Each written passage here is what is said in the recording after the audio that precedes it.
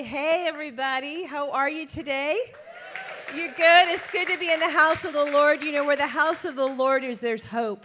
And I love what it says on your brochure. It says, welcome home. Because God has a place for you in this home. He has a place for you that you'll fit into this body. And you will be not only fulfilled, but you will fulfill prophecy for somebody else. You know, sometimes it's as we get ourselves out of the way that God begins to throw us his way, right? So anyways, I wanted to just share a word that God had given me earlier for Pastor Chad and for his wife Heidi. When I came in, I don't know if you know the Queen of Sheba, who heard about the fame of the tabernacle, and she said, I need to go see it for my own eyes. And when I came in the auditorium, I felt like that same fame of God's glory in the house was in this house. Amen. And not only that, but God's wisdom of how he was going to roll his house out was in this house. So I'm just so grateful that you're plugging in and that you're a part of it. So Abba, we thank you for this day.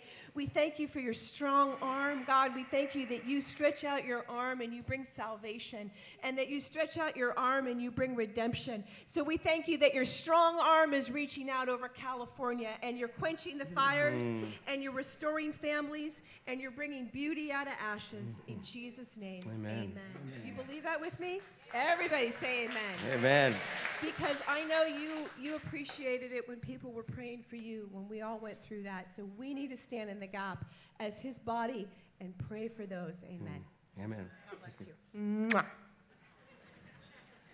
Some people have a better half. I have a better 5/8 to 7/8 because I need more.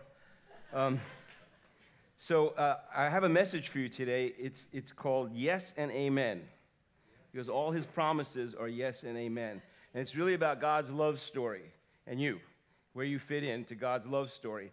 But before we get into the message, I want you to take out your cell phones. If you don't have one, you just memorize this.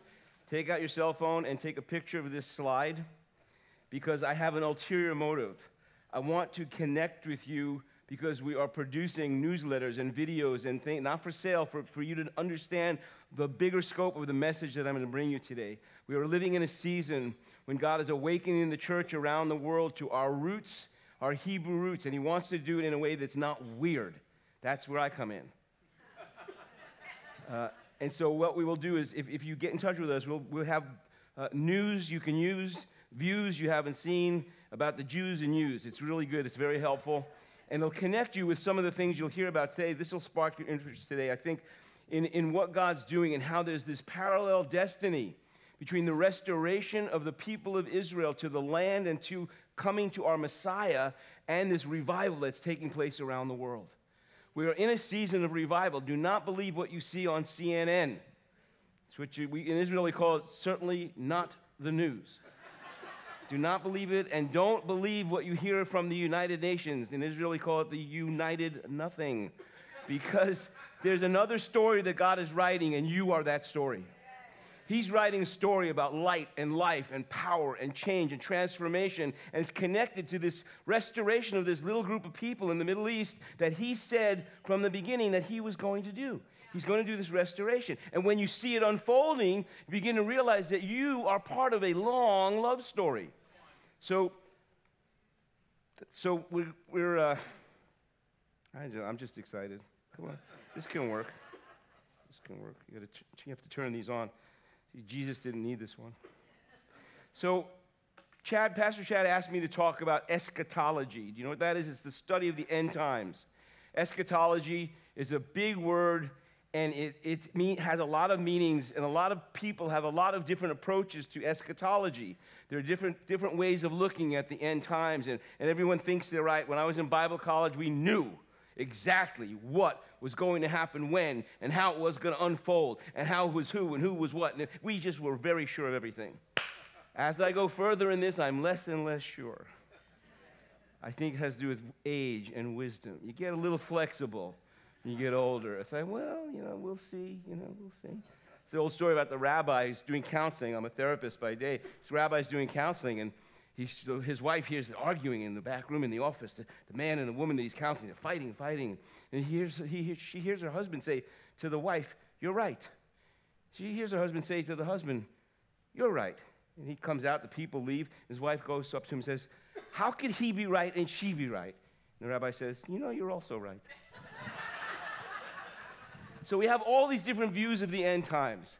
And they really clash, and they kind of bang up against each other. And I wanted to bring you a word from Ecclesiastes to open, which gives you an idea of the difference between God's thoughts and man's thoughts. A final word, Ecclesiastes 12.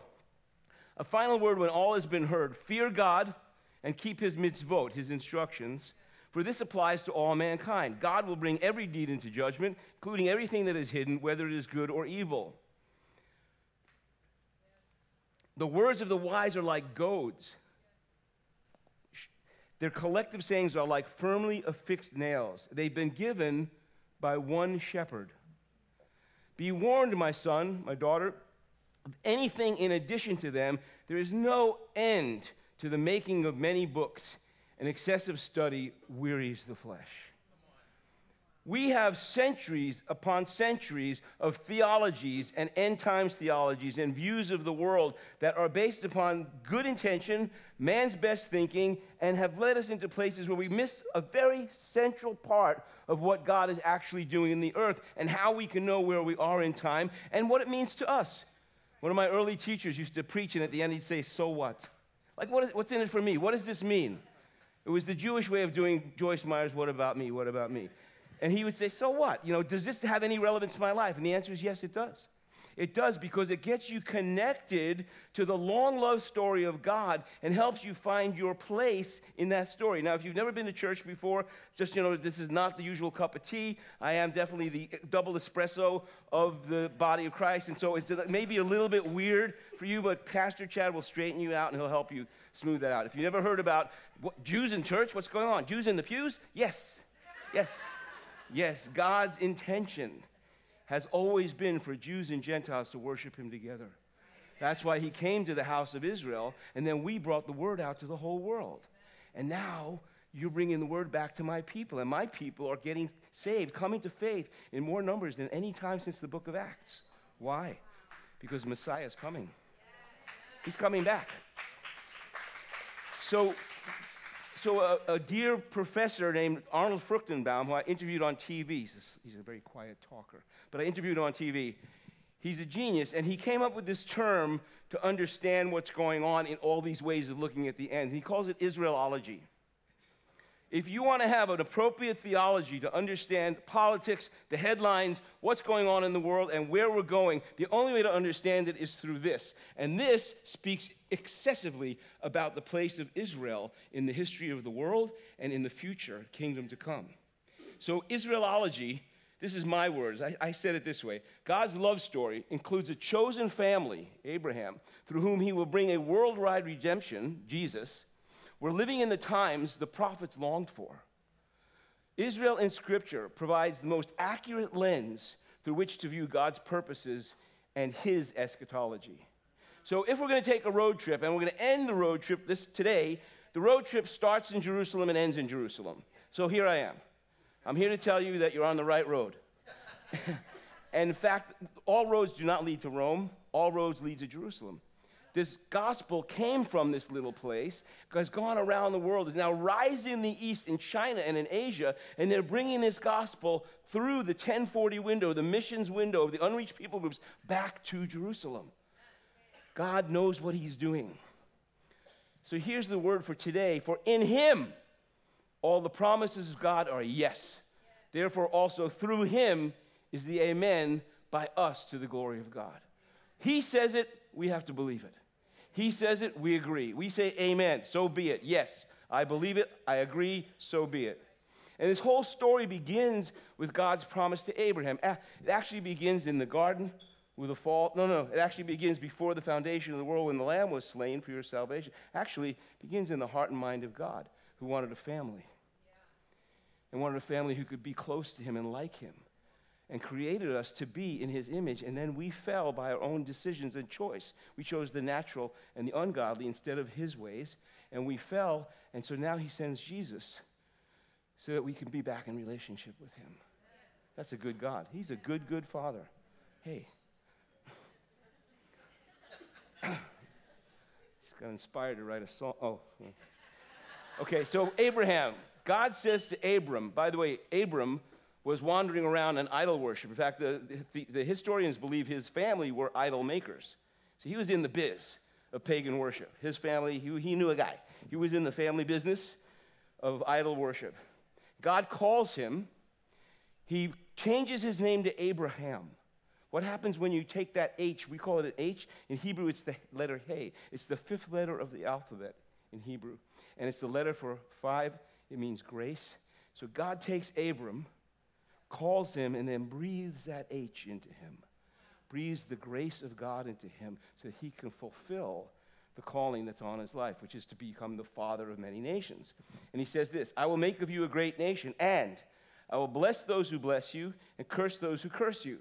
You can look at the history of planet Earth and watch the rising and falling of civilizations based on how they treat the Jews. Sorry, if you're here and you have an anti-Semitic background, I forgive you, but you need to get forgiven by God because it really is getting in the way of your full appropriation of what God is doing in Christianity. Because it's a one long story. And right now, he's restoring the Jewish people in levels that are commensurate with what he's doing in the church. What he's doing in the church, which is phenomenal around the world. So, I will make you a great nation. In you, all the families of the earth will be blessed. And watch this. Not only so, I'm going to be your God of generations. So Isaac, the miracle child, the promised child, comes, and he gets a promise also. Adonai, God, appeared to him, to Isaac, and said, do not go down to Egypt. Dwell in the land about which I tell you. For to you and to your seed I give all these lands, and I will confirm my pledge that I swore to Abraham your father. Father and son. And he goes on with Isaac to say, I will multiply your seed like the stars of the sky. And I will give your seed all these lands. And in your seed, all the nations of the earth will continually be blessed.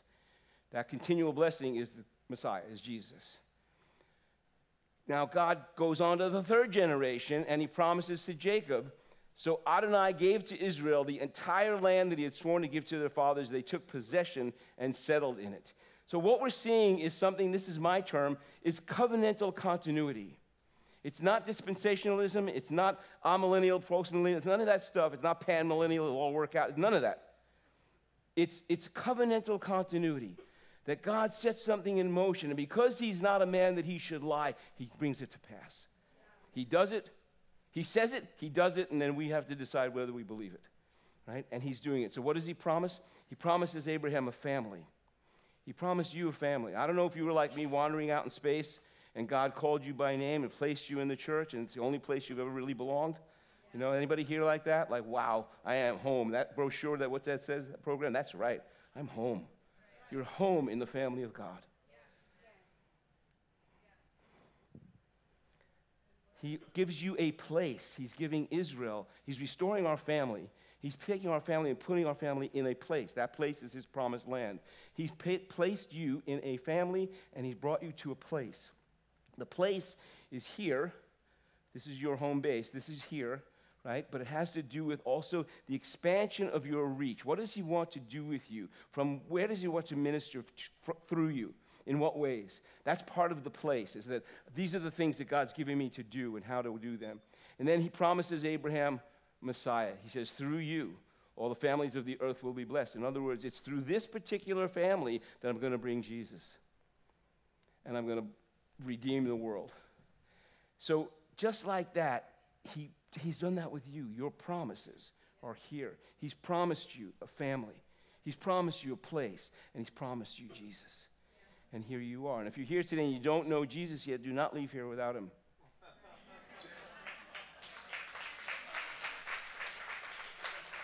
It is the high adventure. Walking with the Lord is high adventure. We've been around the world, some of the garden spots of the world. Took my wife to the Congo. We lived there. We went to Siberia. We did ministry there. We've been to northern India. Some of those most difficult places. Hallelujah. That we get to be part of something bigger than ourselves.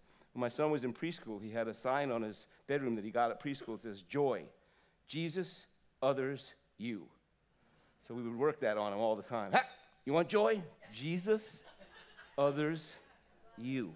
You're third. A little rough with a 4, 5, 6-year-old kid. Now he's married. He just got married. Hallelujah. Married a beautiful girl, wonderful girl. We're totally in love with her. And Jesus, others, you. They'll have to figure that out. We've been married 32 years. We're still figuring that out. Jesus, others, you. You know, can you put the other first? Can you be part of something bigger than yourself? Can you get out of the way and let God minister to someone in need? So he is the God of generations. That's what we see in this Abraham, Isaac, and Jacob. He's the God of generations. So I would say to you today, do you have a loved one, a child, or a niece or a nephew or a grandparent or a coworker? You have somebody you're praying for. They need the Lord. They need salvation or healing or deliverance or financial increase or some kind of change. They need God. Raise your hand. Anybody in your life have like that besides you? Anybody? Hold your hand up for a second. Father, by your word, Baruch atah Adonai Eloheinu melech haolam shehechianu v'kiyamanu v'higianu lazman hazeh b'Hashem Yeshua. We bless your name. We thank you that you're a miracle-working God. You're the same miracle-working God that is here today that brought us through the wilderness. And God, today you've set these aside for such a day as this. And so we ask you to answer, to honor, to bring that one home, to complete that which you've begun, to give them the desires of their heart, that none should perish, but all come to everlasting life. Amen. Your family will be blessed.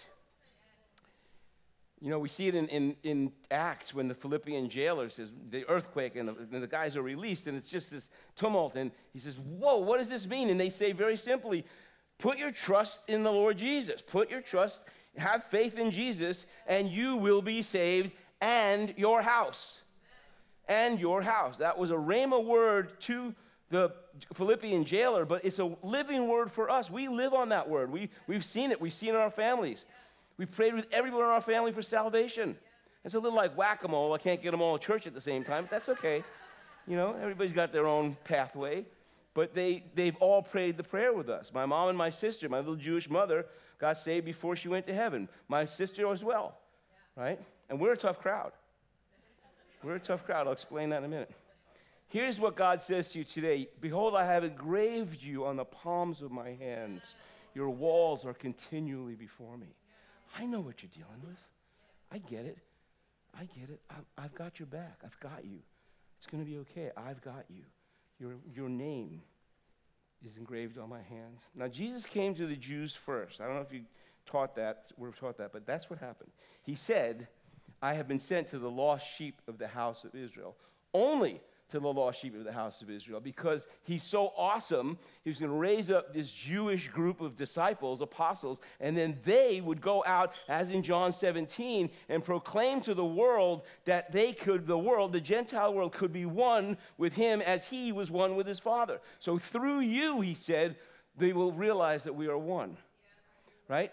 And so that's the progression of this. That's part of this love story. So he comes to this gnarly little group of small people, my family, I get to say it. And he brings Messiah. He brings salvation. And because he's so gracious, our rejection has been the salvation of the world. If so, it says in Romans, what will our acceptance be but life from the dead? And I'm here to tell you that we are connected in such a visceral, spiritual way that as the Jewish people are restored to the land, as Israel is reborn, as we are producing incredible gifts for the entire world, no matter what you see in the news, the truth is Israel is producing incredible gifts to the world. And as that's happening, we're also seeing spiritual revival around the world. They're connected because he's the same yesterday, today, and forever. And we're not going to disappear, no matter what jihadists might think, or many Europeans and others. We're not going to disappear. You're not going to get rid of the Jews. Mark Twain said, what is the secret of the Jews' immortality? Because we're so strong and tall and smart and beautiful. Thank you. Thank you. I know that was a yes and amen, but no, his answer was, the answer is the God of the Jews. The same God you serve, the same God you love, the one who grafted you in through Jesus at the cross. That God is the reason why there are any Jews at all. There's only 14 million of us in the world. It's 0.02% of the population of the world. Very few. We have 22% of the Nobel Prizes. I don't mean Yasser Arafat's Nobel Peace Prize. That's what I'm talking about. I mean that we have 22% of the prizes for science and medicine and breakthrough in art and music and literature and all the blessings of Abraham that continue because God's so gracious. So this is what he said. Thus says the Lord, this is to Jeremiah, through Jeremiah, who gives the sun for light by day and the fixed order of the moon and the stars for light by night, who stirs up the sea so that its waves roar. The Lord of hosts is his name. If this fixed order departs from before me, then the offspring of Israel will also cease forever from being a nation before me forever. In other words, if I decide to take apart, dismantle the universe, then the Jews go with it. Otherwise, you can expect this to continue until I change it to a new heaven and new earth down the road of peace. But you can expect this to continue the way it is, and you can expect Israel to be alive because I said so. So, yeah, restoration. It's a word of restoration. God is always on the increase. The government is on his shoulders. It increases. He's always increasing. We're living in the time right now where he's fulfilling these words to Amos, the prophet. I will bring back the captives of my people Israel. They shall build the waste cities and inhabit them. They shall plant vineyards and drink wine from them. They shall also make gardens and eat fruit from them. I will plant them in their land. No longer shall they be pulled up from the land I have given them, says the Lord your God. Why is there such contention over this little piece of real estate? The Muslims have billions of acres, millions, multiple millions of acres of land. Why is there contention over this? This is why. Because if the devil can make this of none effect, if he could possibly in some way make this to be a lie, and make God's word to be a lie, which he cannot do because he's not a man that he should lie. This is the only book that came out of eternity into time. It's the only heavenly book on earth. This is it.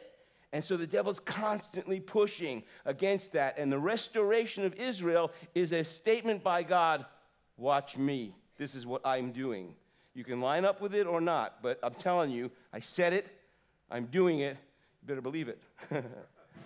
Now, he's much nicer than me, but that's what I get out of it. So along those lines, I forgot about these. I need you to pray for Israel. There's a card back there on how to do that.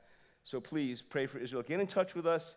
We want to interact with you. We want to build an army in Northern California that understands these things and is willing to get behind them. Because I believe it's a key to revival. Robert Morris. Anybody heard of Robert Morris? Pastor Robert? Oh, yeah. Okay, Pastor. I'll tell him you have a fan. My son goes to his church in Dallas.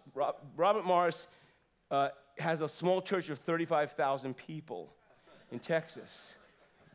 And he says the reason why his church is blessed and the reason why it has grown is because they give the first 1% of their budget to Jewish ministry and to Israel. That is the single reason, he says, that his church has exploded the way it has. We're staffed part-time at the Father's House, which is part of the network. Pastor Dave is kind of the apostolic elder to this group. So it's Pastor Chad and others here. But we're staffed part-time there. We've been doing a ministry there called Beit Abba on the first and third Fridays, and they have picked up the 1% challenge. They've taken their 1% challenge and sent it to Israel every month. The first check they write is to Israeli ministries. And I believe that when you sow into Israel first, God will do what he says he's going to do with you. I believe that. I know it sounds completely self-serving, and well, of course the guy's trying to, blah, blah, blah. I'm telling you what God says. The gospel is to go to the Jew first and also to the nations. And I'm telling you what somebody who's got a kind of successful church has said, that's why. So, said that to say, who won't like this? This is called the Road to Restoration. This is what happens when a New York Jew, a California Catholic, and a Muslim from Bethlehem meet each other in Jesus. It's a little DVD. I would give it away. Nobody? Okay, it's fine. Oh, somebody wants it? There you go. Can you get that? Nice. Good man. By the way, it's not an 8-track tape. These are called DVDs. And back a long, long time ago, people used to put these in a little player, and then it would spin around really fast, and you could see moving pictures from them. But you don't see them much anymore. So we have a few left from when we were doing television for 6 years. But this one is one of my favorites called The Sons of Promise. We did one called Abraham, And then we went to Isaac and Jacob. This is about that, but it's not just the biblical story of what happened. It really shows what God's doing today through the sons of Israel. Like all the technology, all this great stuff that's happening in Israel. It's really kind of cool. This is called Sons of Promise, Isaac and Jacob. So who would like this? I saw your hand. Yes, yes, yes, yes. If I throw it to you, I'm going to bean somebody. Let's pass it back. Can we do that? Good, good, good. All right, then.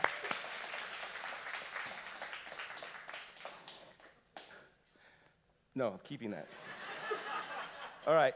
God is a God of restoration. He wants to transform us. And one of the greatest evangelistic tools and obvious statements that God is God, because he does it on the macro level, is the restoration of Israel.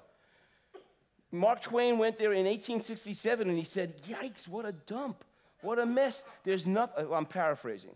He came back and he wrote an article called An Innocent Abroad. And he talks about his journeys there. And he talks about the misery in the 1800s that was the Middle East. And he talks about the just random few Jews here and a couple Arabs there. And it was just nothing, barren. So when this modern restoration started before the Holocaust, the Jews had to go and dig out the rocks one by one from the land in order to reclaim the land, in order to make a desert bloom, as Isaiah said it would, in Isaiah 35. In order to do that, turns out it was hard work. So they went and they pulled out these rocks one by one out of the desert. And this is a joke the bus drivers tell, that when God created the world, he took all the rocks and he scattered half of them around the globe. And the other half, he put in Israel. And this is why it relates to us, because God says to you that he can pull out the stony heart. A new heart also will I give you. A new spirit will I put within you. And I will take away the stony heart out of your flesh, and I will give you a heart of flesh. It's a picture for us of what he does in the spirit. First the natural, then the spiritual. First Adam, then Jesus. There's a picture for us. And if we track the restoration, we can see our own lives with Jesus in everything that he did in the Middle East. They had to drain the swamps, malarial swamps. People were dying, falling over by the dozens, by the hundreds. They had to drain the swamps themselves. The middle of the country now, which is a garden, was a giant swamp. And they had to take all that wreckage out. And it's just like he says to you, and he says to me, you that fear my name, shall the Son of Righteousness arise with healing in his wings. You shall go forth and grow up as calves of the stall. I'm going to heal you. I'm going to take the swamp out of you. Anybody here find themselves in a malarial swamp and then Jesus got a hold of you? Anybody? I met some people this morning. They're very clear about it. You know, like, yeah, that's me. That's me. And God comes and he says, hey, let me take you up on my wings. There's a whole study here, by the way, those wings, that has to do with the prayer shawl. But that's another day. I have to have us come back. He heals us. He cleans us up. He takes the swamp out of us. He restores us. And he uses fresh water. Do you know that Israel is producing all of its own fresh water, surrounded by ocean on one side, the Mediterranean, and dirt and rocks on the other side? Because they're desalinizing the water. They're the ones that go around the world showing other countries how to take the ocean and turn it into water. Netanyahu came here to try to get Jerry Brown on the bus, and Jerry wouldn't do it. He wouldn't do it. But we can have all the water we need because we are going into a water-deprived world. If you've been in Africa or India, you know what I'm talking about already, but you understand that it's the most important resource on planet Earth. And the Israelis are developing ways to produce water for everyone. When you go home and turn on your irrigation system, thank a Jew. A biologist was wandering around in the Negev desert, which is the southern part of Israel, and in the middle of nothing, there's rocks and scrub, there's nothing there. He sees a tree. He goes, oh, what's this? Why is that one tree right here? And he digs around, and there's a broken water pipe. Broken water pipe leads to the invention of drip irrigation. You have drip irrigation in your backyard because of Israel. You have little baby tomatoes because of Israel. I could go on and on. I'm telling you, I'm not making that up. This is all true stuff. God knows what he's doing, and he's going to make it impossible for the world to hate the Jews. If I made you take out your cell phones again, and that seems so traumatic, I won't do it again, but if I made you take them out, the reason your cell phone is the way it is because of Israel, because of the chips that they developed that then came to the States and were developed in Silicon Valley.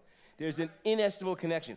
Gosh, we even have a nonstop flight now because of all the high-tech people living in San Francisco and flying back and forth. There's a nonstop flight to Tel Aviv. Hallelujah. Let there be water. You are water. Jesus stood up on the last day of the feast and he said, if anyone thirsts, come to me. On the last day of the Feast of Tabernacles, Sukkot, there's a water ceremony. And Jesus stood up and said, yeah, that's great. He didn't say it that way. But the water ceremony is amazing. But he stood up and said, I am the living water. And if you are in Jesus, you are living water to the world around you. Everywhere you go, people should be refreshed. Everywhere you go, people should feel, what is this? What does this mean? Can I know this? And it doesn't have to be complicated. You don't have to be a superstar. Try kindness. Just kindness. Try generosity. Try the things that are aspects of a good father. And people will go, what? It's my wife's witnessing technique to the Jewish people. She'll say, thank you. And they'll say, what? What thank you? What? No, thank you. What? Thank you for the Bible. Thank you for the prophets. Thank you for the patriarchs. Thank you for the Psalms. Thank you for the wisdom writings. Thank you, above all, for my Messiah, for my Savior, Jesus. And by now the Jew's crying, and not because she's such a doll, God just comes through her all the time, almost all the time. And they're crying, and they're having an experience of meeting the living God. Just go out. You're water. You are water. He's in you. This is a picture of what happens when you take a rocky, mountainous, desert area and you put in irrigation. This is Israel. This is the valley below Jerusalem, south of Jerusalem. And that's all greenhouses and food being grown for this little tiny country, which exports food. It's been just an absolute fulfillment of the fruitfulness that God promised in Isaiah, and the growth and just the expansion. That's what he has for you, to be more fruitful, to be greater blessed, to be a greater blessing to others, right? We developed, in Israel, they've developed the highest quality of solar power because we need to. And one of my favorite stories about the solar power is a group called Innovations Africa. We lived in Africa for a season. I taught Bible there, and our kids were little. They were 10 and 7. They're 28 and 25 now. And we lived in the Congo, of course, during a war, because there's always a war in the Congo. But we were teaching there, and when I heard about Innovations Africa, my heart was leaping because of our love for Africa. When you get Africa in your blood, it never goes out. It's just incredible. But Innovations Africa is a group of Israelis that are finding some of the worst places, desert, drought, destroyed sections of Africa. And they go in and they build solar power. They bring solar power, which then allows them to drill and pump water, which allows them to then grow crops, which allows them to then have cottage industries, which allows them to have a thriving economy. So these places in the middle of what we would call nowhere, somebody's home. Your nowhere is somebody's life, and it's their bread, it's their place. And the Israelis are going, and they're not going in the name of Jesus, they're just going because it's right to do, because they can. Because God is God, and that God has blessed them with this technology. Hey, it works in the desert here. It'll work in Ethiopia. It'll work in Zambia. It'll work in all these places. And so they're just going, and they're just transforming these places in Africa. I saw a video about it, Innovations Africa, if you can look it up. I saw a video, and at the end, the people, because there's a lot of Christians in the area, and this one place where they were, and they're praising God, and the water is flowing everywhere. They've been in drought, drinking mud, dirt. And the water is spraying everywhere from the sprinklers that they've placed. And these little kids are jumping around, thanking God, thanking Israel. And it's just like, why don't people know about this? But now you know. All right. So you were darkness, and now you are light. Once you were darkness, but now in union with the Lord, you are light. Walk as children of light. For the fruit of light is in all goodness and righteousness and truth, trying to learn what is pleasing to the Lord. You know, some days are better than others, but the idea is we're in motion. We're moving forward, learning to walk with the Lord and to be light in the world around us. This is a picture of Tel Aviv at night. This was a sand dune in the 1920s. Nothing. You saw the guy with the shovel? That's this. It was a sand dune. This is Tel Aviv now. In less than 100 years, God has made a desert into one of the most high-tech, beautiful places in the world. Why? Because he's God, and because he said he would, and he's doing it. What has he said to you? He'll do it. Just say amen. He says yes, you say amen. Yes, amen. It's not that complicated. We make it busy. So one of the things that we've gotten to do, and I'm going to go overtime today, so there you go. Feel free to leave if you're hungry. We have been able to minister alongside the Back to Jerusalem movement out of China. I think I had just been to China when I was here last. I'm not sure.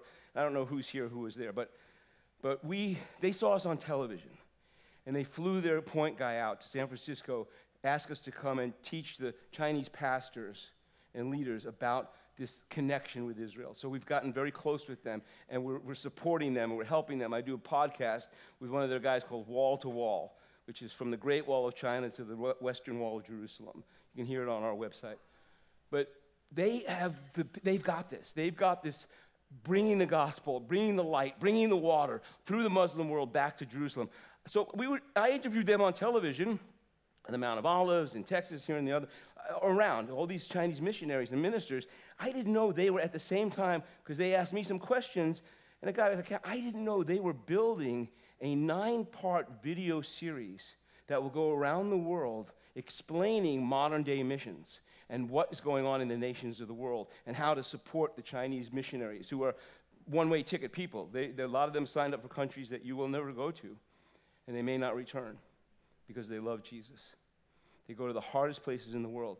So I didn't know, but they were building this video series. So the first one has come out. I'm going to show you a clip of my meeting with Brother Eugene, he's a retired U.S. Marine sniper, who's the right guy for this job. And he interviewed me about the connection between Jerusalem and the nations of the world. So just take a minute to look at this. So where did it all start? What many would consider to be the center of the world.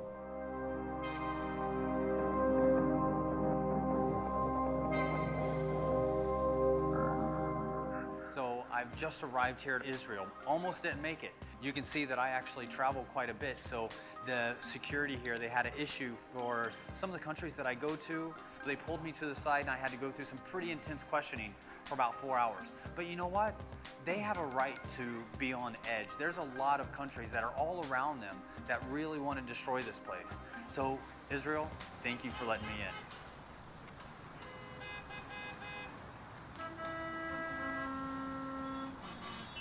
What is it that makes this place so special? The Bible mentions Jerusalem nearly 1,000 times. Jerusalem holds a fascinating collision of religions, cultures, and worldviews, all with their own claims to this small piece of land in the middle of the desert. It seems to be a place of endless tradition, tension, and conflict. But is there a tendency to feel like there is more religion than faith here? Is it just tradition instead of walking with God? In my hunger to learn about revival, is this just a place for the museums? Or is God still moving in Israel today? I'm going to be honest, I don't know exactly what I'm doing here. We're kind of making this up as we go along. But part of what brought me to Jerusalem is a rabbi friend of mine, Miles Weiss. Shalom. Hello. We are Jewish, but we know that Jesus is our Messiah. Miles is a Messianic Jewish believer who has spent his entire life taking Christians back to their Jewish roots, where he shares about the central role that Israel plays in world revival, missions, and end times. When you went to Jerusalem for the first time, was it as a Jew or as a Messianic believer? You know, you've heard of Jerusalem syndrome, where people go to Jerusalem and they have a breakdown and they wear a white shirt and they carry a staff and they think they're Elijah and they start, they flip out. Well, I had Mount Carmel syndrome, which was weeping and having God reorder my DNA around my Jewish identity and my burning desire to see the world reconciled, Jews and Arabs, Jews and Christians. I believe we're in the season, 1700 years after Constantine, where God is awakening Romans 9 through 11 for the entire world. Miles told me that this was his signature portion of Scripture. It talks about God allowing Israel to be cut off so that the nations could be brought to faith, and that he would again bring the people of Israel back to God in his time. If you read that literally, it is unmistakable that God has always intended this story of the Jewish people to run through history in a term of chosenness, but with the proviso and the absolute assurance that whosoever will could be grafted into that story. And that at a certain point, those of us that were broken off by unbelief would be grafted back in. And this picture of the olive tree that is so prevalent in Israel is one of the most beautiful pictures of what God's doing in the earth and what he's doing right now.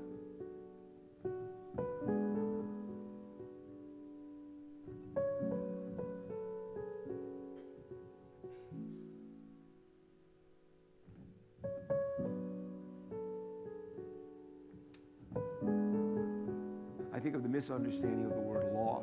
There's been a Marcionite heresy, really. Marcion was a first century heretic who divided the Bible into angry Jehovah, happy Jesus, bad Jews, good Christians, dangerous law, mercy, and grace.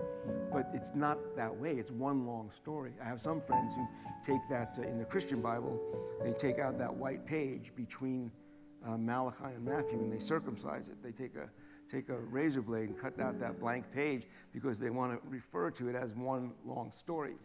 Yeah. Somebody will say, oh, this tree is from the time of Jesus, but it's not. But it's the same guy who says, shop where Jesus shopped. You know? Some of these trees are 800, 1,200 years old. They're old trees. And what happens is when the tree gets old, it kind of gets hollow on the inside. Think of Israel as the old tree. And the shoots grow up from the ground, and you can actually see the striations as they wrap themselves around and become a support to the old tree. And the word for those shoots is netzer.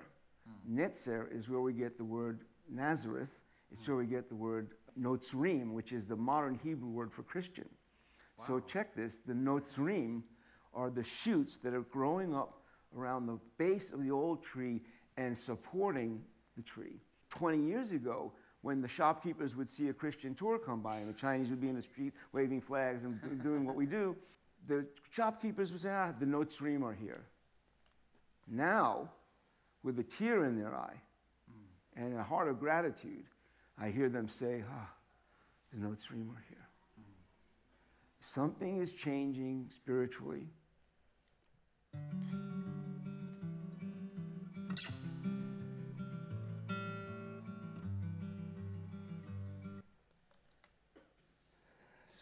Dear to our hearts is to see to believe the millions of people that will participate in these Bible studies, and it's a way that we've been able to multiply our message and we're able to connect with the heroes of the Chinese church and see this message go out. Now they're going to go through all the nations. You're going to learn everything you want to know about missions through this video series.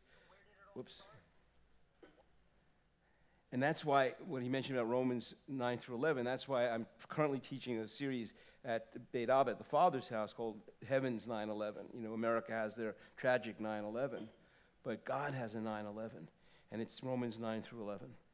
When I was in Bible college, we were taught that Romans 1 through 8 is the legal brief where Paul convicts us of sin.